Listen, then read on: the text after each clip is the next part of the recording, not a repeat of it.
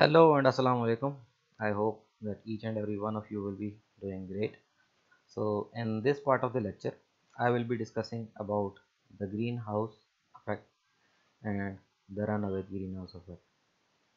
Greenhouse effect is due to uncontrolled greenhouse gas emissions, which include carbon dioxide, carbon monoxide, and nitrogen gas oxides emission.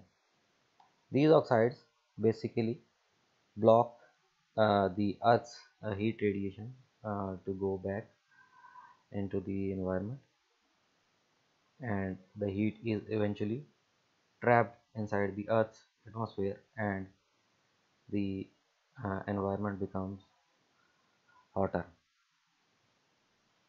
So this is a brain teaser. We all know that in solar system, Mercury is near to the Sun, but Venus is far away from it. Mercury, Earth, then there is Venus in the solar system. The temperatures at Mercury is about 800 degree Fahrenheit or 427 degrees centigrade, whereas the Venus is at 864 degree Fahrenheit or 462 degree centigrade. So as we think that because the Mercury is closer to the Earth, it should have been warmer, but on the contrary, Venus is hotter as compared to Earth and Mercury. This effect is due to runaway greenhouse effect. A runaway greenhouse effect occurs when a planet's atmosphere contains greenhouse gas in amount that is sufficient to block the thermal radiation that is being emitted from the planet. So this effect prevents the planet from cooling and having liquid water on its surface areas. A runaway version of greenhouse effect can be defined by a limit on the planet's outgoing long wave radiation, which is asymptotically reached due to higher surface temperature, boiling a condensable water into the atmosphere, increasing its optimal depth. This positive feedback means that the planet cannot cool down on its own through long wave radiation via Boltzmann law, and it continues to rise its temperatures until it can radiate outside its absorption bands. The runaway greenhouse effect is often formulated with water vapors and carbon dioxide that reaches the stratosphere of the planet and escapes into the space via hydrodynamic escape, resulting in a desiccated planet. This may have happened in the early history of Venus, as researchers have explained.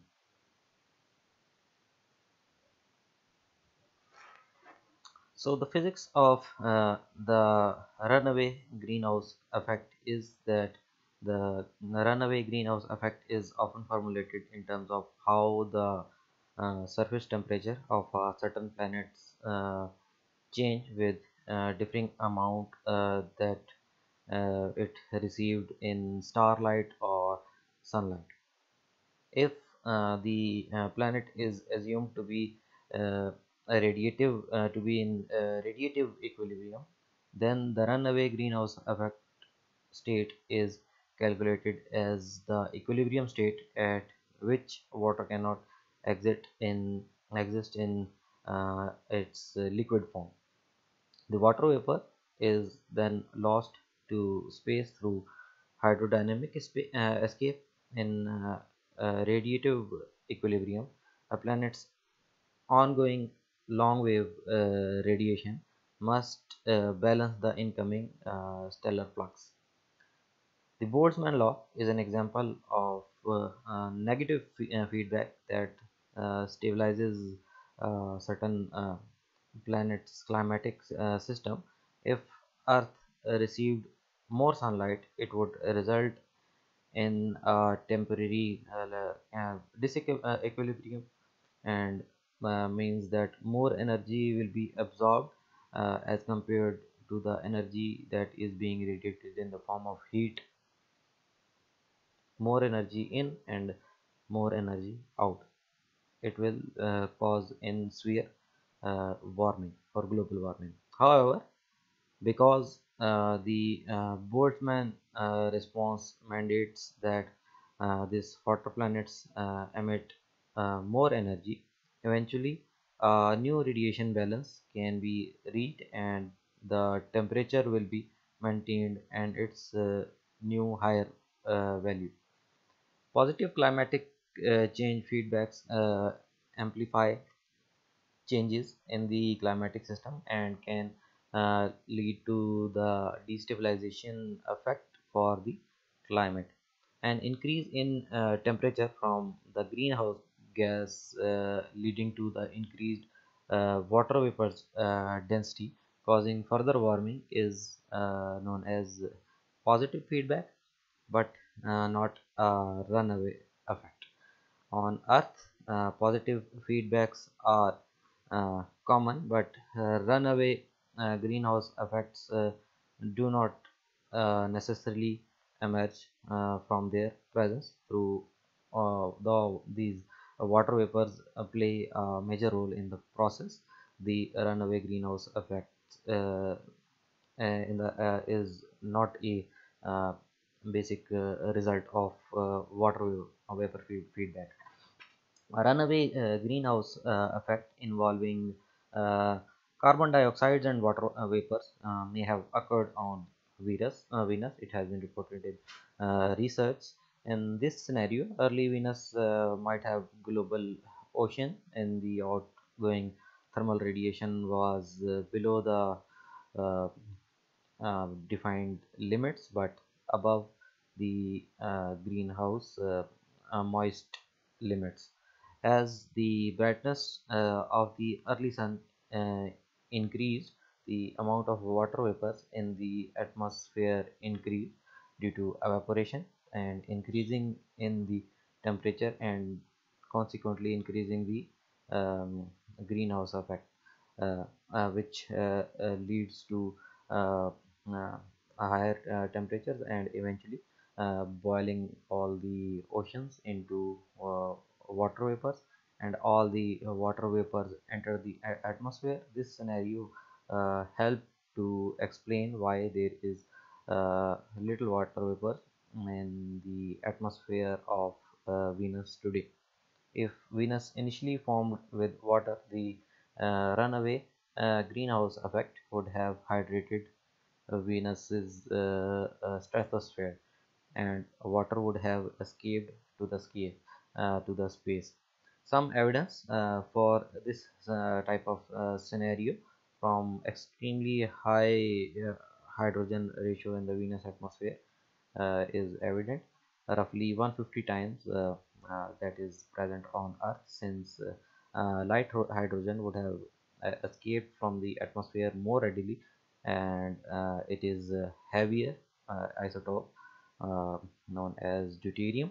Venus is sufficiently strongly heated by the sun that water vapor can rise much higher in the atmosphere and be splitted into hydrogen and oxygen by the ultraviolet rays that are coming through the sun. The hydrogen can then escape from the atmosphere, where the oxygen recombines to the bonds to the metals like iron on the planet's surface.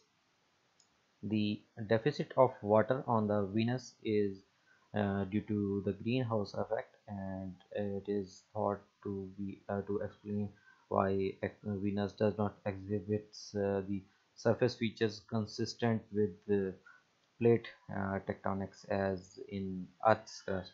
meaning it would be a stagnant lid planet.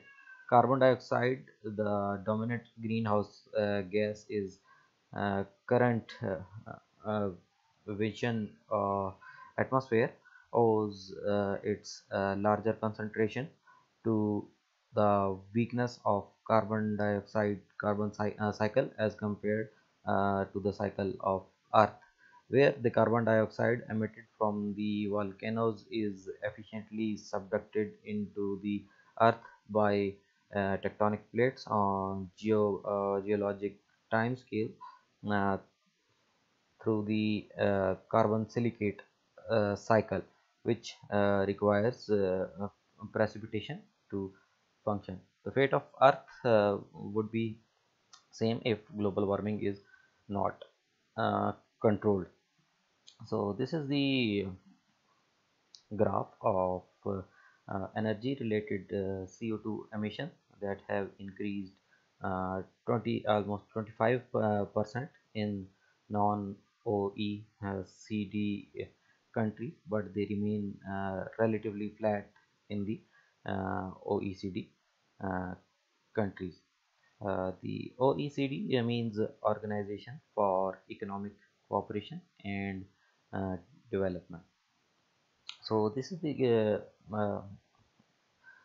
graph that is indicating an exponential growth that has occurred from the and when the industries were being revolutionized from 1960 to 2000. The graph shows an exponential increase in temperature anomaly.